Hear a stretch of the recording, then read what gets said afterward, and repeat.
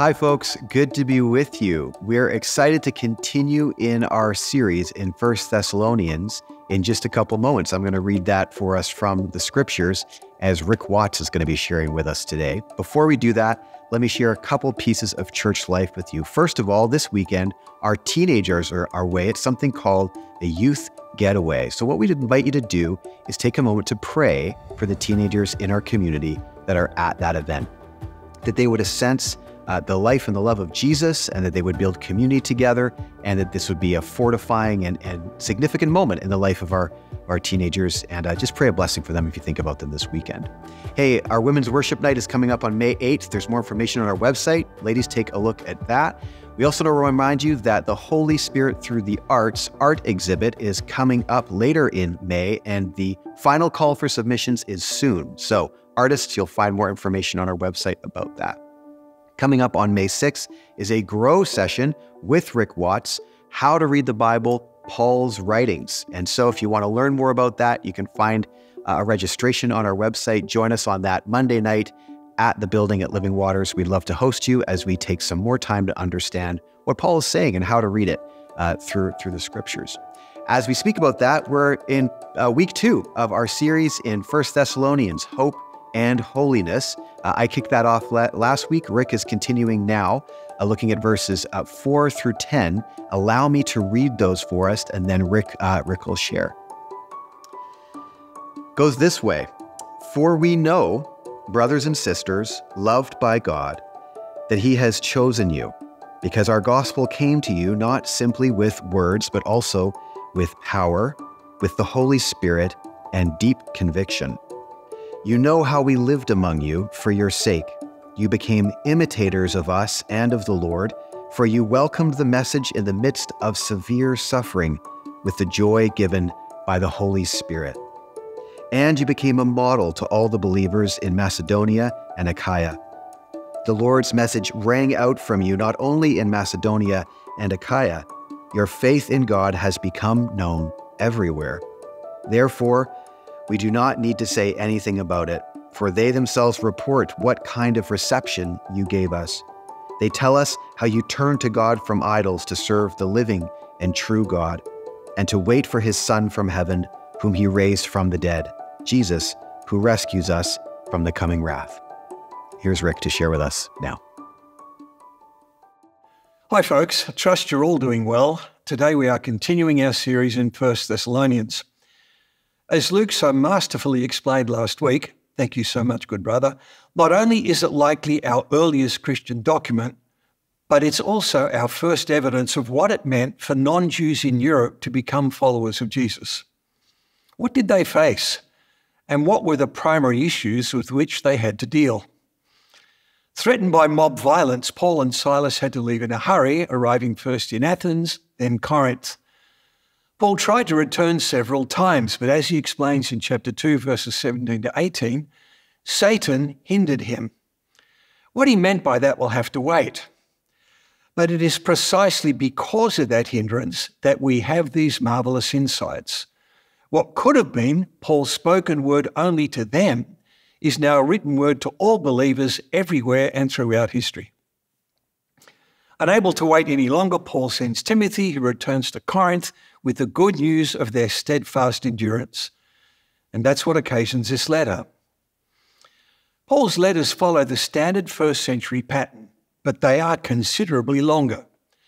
The some 14,000 papyrus letters that we have average 87 words, rarely exceeding 200.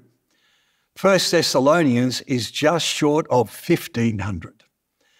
Loquacious authors such as Cicero or Seneca max out at around 2,500 and 4,100 respectively. Paul's 1 Corinthians has 6,800 and his Romans 7,100 words. That's remarkable. And why? Because it points to the strong literary character of the early Christian communities. But that's hardly unexpected given the unique scriptural heritage of Israel. 3 things stand out. Teaching through writing mattered a great deal to Paul. Second, none of it is flummery, and some of it, as Peter later states, is difficult to understand. Preachers often contrast head knowledge with the heart. It's not always clear what they mean, but the former is clearly bad. However, for the Spirit who inspired Paul, being spiritual and thinking hard go hand in hand. Finally, the form Paul chooses is vastly different from that of antiquity's public education. He writes letters. Why? Because their recipients are part of God's new family. Deeply personal letters, not abstract treatises, are the stuff of family communication. Since there was no mail service, letters needed letter carriers. These folks would be present during the discussion and editing as the letter was being written. As a result, when they read the letter to the gathered recipients, they could explain any tricky bits. It's brilliant, eh? Alas, today you'll have to make do with me, and I wasn't there. After the standard opening self-identification, Paul, Silas, and Timothy, there comes the addressees, followed by what will become the classic Pauline greeting. Grace to you and peace. Paul feels no need to invent a special spiritual style of writing. Just like Jesus' incarnation, God can speak just fine in the ordinary, everyday letter.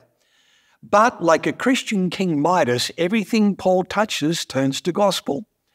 This is not just any greeting. It is profoundly grounded in what God has done through Jesus to give them genuine peace. God's gracious work in the Lord Jesus and the ordinary stuff of living in his world go happily hand in hand. And of course, they're all his. This is a great foundation and one from which we should always start. Our present lives in this world are now encompassed by God's grace and peace. Typically, the greeting is followed by a prayer, wish, or thanksgiving, and this is exactly what we meet in verse 2's "We give thanks." And here again, King Midas Paul transforms this far beyond the customary form. Now, I do apologize for briefly expanding on some of Luke's points, but they're important for our passage this morning. First, embodying his own closing directive in chapter 5, verse 18, that is, in all circumstances give thanks, Paul begins with his always giving thanks, and for all of them, including those whose lives leave something to be desired. It's a wonderful attitude, but that's exactly what grace means for him. Notice too that his thanksgiving is to God. This keeps everything in its correct and dependent perspective. Ultimately, this is God's gift, not Paul's nor theirs. And he actually tells those for whom he is praying that he constantly give thanks for them. That's not only a great encouragement, even more grace, but it's an example that we too might want to follow. Don't be afraid to tell folks that you are grateful to God for them. So what's Paul thankful for? His constant remembrance, as Luke noted, concerns the three pillars of the Spirit-filled Christian life. First, their good works, born of a genuine trust in God. Second, this includes their now labouring with their own hands, born of a love of God and one another. This will come up later in chapter 4 and then in 2 Thessalonians chapter 3. Finally, and in the midst of their present suffering, he remembers their steadfast endurance, inspired by their sure and certain hope of their final glory. That hope is sure, but they need to stay the course. Trust, love, and hope reappear regularly in Paul's writings, and famously in 1 Corinthians 13. And might I suggest, they should likewise appear regularly in our lives. And he says this knowing full well that some will need firm correction in precisely these areas. That's great grace again. And finally, everything is in the context of our Lord Jesus Christ, meaning, as we've seen in Luke's Gospel, the Yahweh of the Shema, through whom they now know God as Father. They don't know God independent of the Lord Jesus, and neither do we. Now, the reason I've spent some time here is because many English translations have verse 4, the beginning of our text this morning, as a new sentence. But there's a strong case to be made that Paul is still giving thanks, all the way to verse 10. That's almost as long as their longest everyday letter. In verse 10 then, Paul moves on from giving thanks for what he remembers to giving thanks for what he knows in the present. That you, brothers and sisters, beloved by God, have been chosen by God. Alongside the city, family was the other main pillar of ancient society. Without a family, you're in serious trouble and at grave risk. So all kinds of people would join themselves to the household of a powerful and influential patron. Paul's brothers and sisters marks a seismic change for the Thessalonian believers. They are now part of a new family, a new household, and their patron is God the Father through our Lord Jesus Christ. For the first time in human history, a new institution completely independent of the old was growing up within and alongside it. This language goes back a long way. In Exodus 2:11, Moses' brothers are actually his fellow Israelites, and it occurs frequently thereafter in Scripture. Now, unfortunately, in trying to capture this larger collective, most English translations go for people, as in Moses' people. And that's okay, but it badly misses the power of the metaphor. Being someone's brother or sister is far more intimate and freighted with mutual obligation. This shift goes back to Jesus. As we saw some time ago in Luke chapter 8, when told that his mother and brothers stood outside, Jesus replied, "My mother and my brothers are those who hear and do the word of God. That is, those who listen to and obey him." That's a staggering realignment, and I'm not sure many of us have fully grasped just how radical it is. Following Jesus is not about traditional conservative values where my immediate family is the center of my identity, trumping pretty much every other obligation. According to Jesus, we cannot continue to do that and be his followers. Our family is much bigger. Look around the room. These are now our mothers and brothers and sisters. And that's not counting all the gathered communities of believers in the rest of Fort Langley, let alone beyond. Imagine if we started to take that seriously. Perhaps we might find that this riveting news, as with the Thessalonians, would also spread like wildfire. Second, as part of God's new family, they are beloved. This too is remarkable. For Aristotle, such a relationship with the gods was inconceivable. They were all about power, and the disparity in power was just too great. But that's not our unique God. Aristotle had never encountered the compassionate and merciful Lord of the Exodus, let alone the Lord Jesus, about whom we've been hearing in Luke. Historically, beloved of God applied exclusively to Israel. The rest of us stood outside. But in the Lord Jesus, even non-Jews are now included. A former colleague of mine once remarked that he didn't know of a single Pauline theology that focused on, let alone began with, Paul's deep devotion to and love for Jesus, the one who loved us and gave himself for us. But for Paul, the fundamental grammar of our existence is that we are a new family, beloved by God. And maybe that's what those pastors meant by head knowledge, thinking but outside God's familial love. Well, this brings us to our third and rather tricky bit. Although the English translation has God has chosen you, what Paul actually knows is your election. Now, the idea of election has a longer contentious history, raising questions about God's sovereignty, free will, and predestination. That is, God either chooses you or not. And once saved, always saved. If you're chosen, you can never be unchosen. We've touched on this before, but it's important to put election in its proper context. Given the Exodus origins of brothers and sisters, we should start there. Now, it's true that God's deliverance of his people was God's project, and that he chose Israel, not Canada, though emphatically not because of their greatness. In that sense, God's purpose in predestining his creation for renewal through Israel comes before anything we do. But it's also true that when God fulfilled his promises, a mixed multitude, not of Abrahamic descent and of their own free will, joined elect Israel in their exodus. And it's equally, if sadly true, that numbers of this elect Israel and that mixed multitude died in the wilderness because of their disobedience.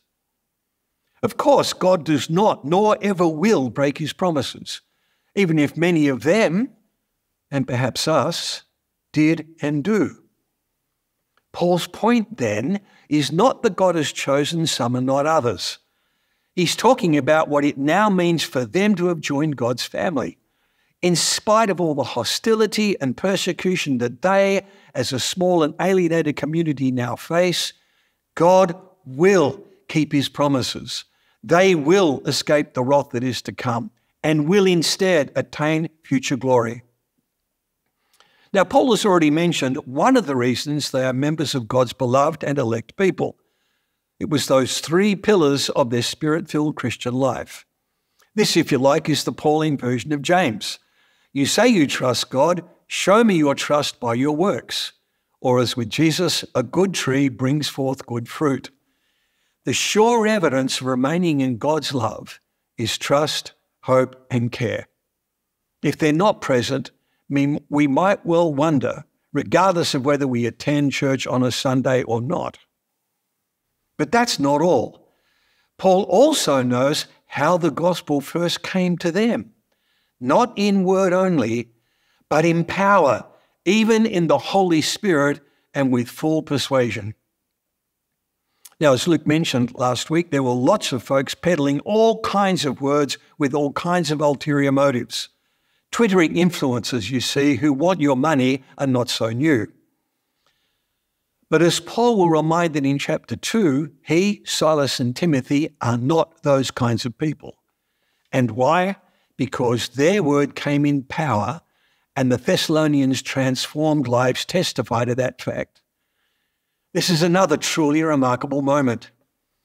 These folks know all about skillful presentation and winsome persuasion.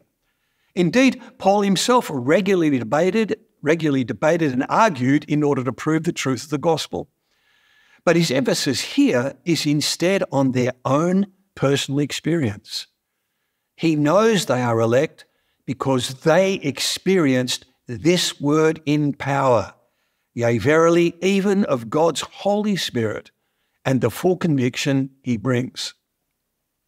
But what does Paul mean by full conviction? Unfortunately, it's not immediately clear. It could refer to the impressive signs and wonders that Paul, when defending himself, associates with being an apostle.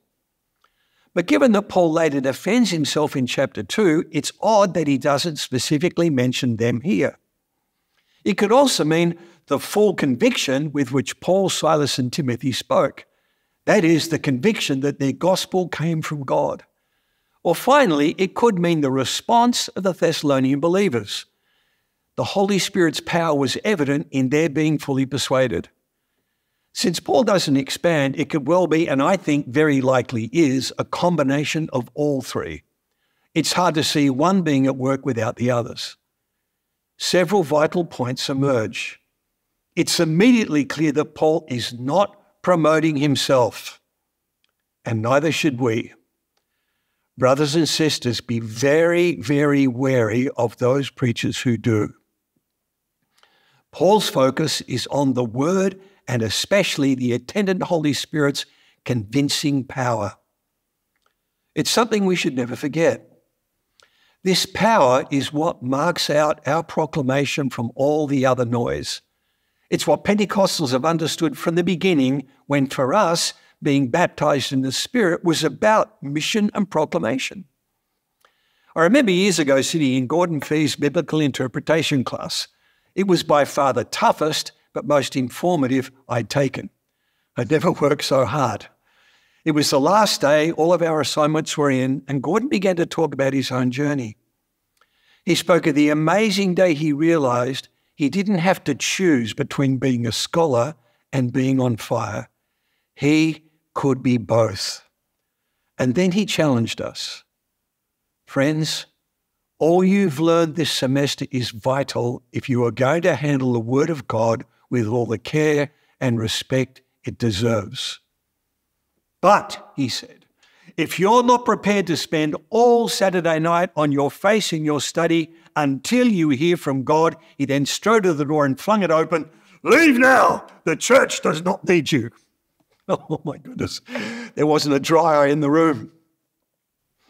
Paul does not play off word against a powerful experience of the Holy Spirit, and neither should we. It's a tragedy that so many Christians, their denominations and seminaries, opt to emphasize one often against the other.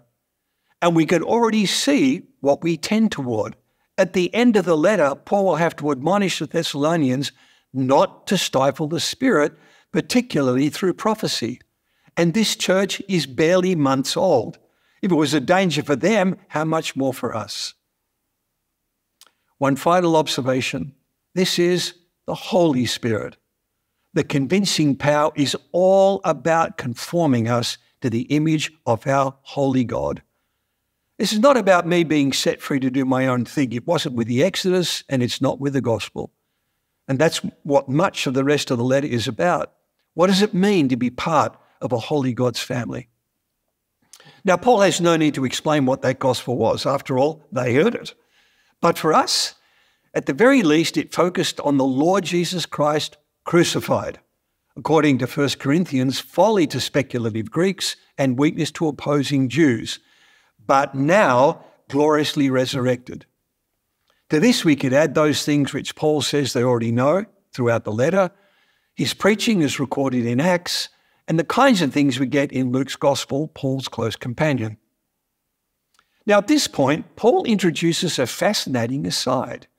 We know all this, he says, just as you know what kinds of people we were for your sake. Why is this here? Because the lives that Paul, Silas, and Timothy lived out for the sake of the Thessalonians were entirely in keeping with the word they preached. He'll develop this later. But for now, it's a stark reminder to me that what I say about Jesus' actions on our behalf needs to be reflected in how I live for the sakes of all you who hear. And if that's not happening, I might well ask myself if I'm taking the Lord's name in vain. Not only that, it's precisely those transparently lived lives which led to the second reason Paul knows that they are God's beloved elect. You, he says, became imitators of us and of the Lord, receiving the word in much tribulation and with joy in the Holy Spirit. Again, to use James' language, they're not only hearers of the word, but doers. So what did the Thessalonians imitate? They received the Spirit-empowered and convicting word in spite of much persecution and with joy. To be honest, I don't actually find suffering very appealing. I'd much rather not, and I suspect I'm not alone. But for Paul, it's part and parcel of discipleship. In fact, not much further on in chapter 3, verses 2 through 3, he'll remind them that they already know suffering is their destiny. And of course, as we've seen in Luke, it's what Jesus faced and the path he required of all his disciples. When later writing to the Romans, Paul even says that they should boast in their sufferings. It's not because they're masochists, but because it's the mark of a genuine discipleship, producing an endurance that leads to character and hope in the Spirit through hearts filled with the love of God. Folks, our new loyalties will create opposition. And of course, how else will they change the world? Get used to it. But this is neither some stoic, stiff upper lip, nor the angry, grim, accusatory protest that dehumanizes anyone else who disagrees, mercilessly sacrificing them on the altars of our superiority. Radically different, this living against the grain is marked, as we've said, by grace and peace. Then trust, hope, and care, and now we learn also by joy. Just as Christian hope was radically different from that of the surrounding culture, so too Christian joy. In Roman street comedy, which could be breathtakingly pornographic, joy was most often associated with sex and food. That sound familiar? But it was fleeting and quickly replaced by anxiety. People often took joy in the wrong things. For example, a man who had just raped the object of his lust. Nor did they respond well to others' joys. For the tiny minority of elite male philosophers, it concerned mainly self-directed virtuous activities, especially as they related to my growing to accept that death was the natural end of humans. Christian joy is very different. It is neither about self-directed acceptance of death nor fleetingly competitive about food or sex. It comes from belonging to a loving and faithful God's elect, brothers and sisters in his new family, in the Holy Spirit, and in the sure and certain hope of the resurrection life of the world to come. This, I think, explains characteristically Pentecostal worship and why it is such a feature of our gatherings. This same Holy Spirit, powerful in conviction and in transforming our lives, also brings great joy. We've already seen that in Luke's Gospel, especially with his unique emphasis on the Spirit. In Galatians, Paul places joy second among the Spirit's fruits. Joyful worship should indeed be a mark of our lives together. No wonder Paul concludes his letter, always rejoice. We really can, and for reasons that only come through Jesus. Even if they kill us, we still win. But there's more. The Thessalonians are not just imitators. These evidences of their election means that they have become models to all who believe, not only in the province of Macedonia, but also in the southern province of Achaia. How so? Well, remember Luke's map? They are on the major highway crossing Macedonia, and their famous port links them to the south. They might not have realized it, but they are now examples to all of those who believe in the region.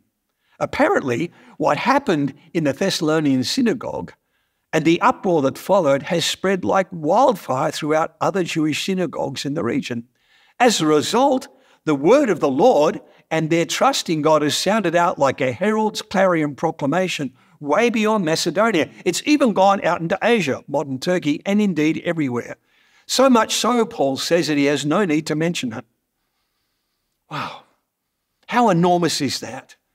How encouraging. The response of this little beleaguered and suffering group has itself started to turn the world upside down. And what is that hot news? It's how they responded to Paul's gospel and how they turned from idols to serve the living and true God. This might not seem much to us, but the anxious ancient world was awash with fickle deities who, according to Herodotus, were full of jealousy and delighted in throwing human affairs into confusion. Nothing significant was done without sacrificing to appease them. It's a clear testimony to the gospel's transforming power that they've completely disappeared from our culture. Instead, the Thessalonians now await the return of the resurrected Jesus, who has delivered us from the coming wrath. 2 quick points here. The end is not yet. That's why endurance really does matter. Jesus himself taught the same thing. We need to stay the course. Second, as much as we might like to avoid it, a holy God's coming wrath is as real as the damage our selfishness and greed does to other people and to his creation. Jesus warned of the life and death seriousness of our decision. Be smart, folks. Choose life. Well, my time is gone, but one last word. Paul gives thanks because in spite of all the difficulties this small, alienated and persecuted community of new believers faced, God has not only filled them with the Spirit's joy, but their turning to serve the living and true God has now become the talk of the region and beyond. Dear friends, do be encouraged. We have no idea how many lives might be touched by our Spirit-inspired, joy-filled and transformed faithfulness, even in what seems like very difficult times. Grace and peace be upon us all, in the strong name of Jesus. Amen. Well, thanks to Rick from that wonderful teaching. Let's take a moment as we close to pray for ourselves as we go into this week and to pray for the teenagers that I mentioned off the top who are away at a significant weekend of retreat for them. Let's pray together. Lord Jesus, we thank you for the gift of life we have through you. We pray that we would know your life all through this next week. Would you help us as we face challenging things? Would you give us confidence in you? Would you bring us close together with other believers and remind us of the hope that we have in you? Lord, we pray for our teenagers and ask that they would meet you powerfully this weekend, that you would do deep and meaningful things in their hearts. You draw them close to you and close to each other in community. We pray a blessing on them. We pray for our wider world as we look out and ask for your life, love, and peace to ring out through our church and through Christian communities worldwide, bringing hope where it looks like things are hopeless. We trust you, Jesus. We put our lives in your hands as we go into this new week. In Jesus' name we pray. Amen. Bless you and have a great week.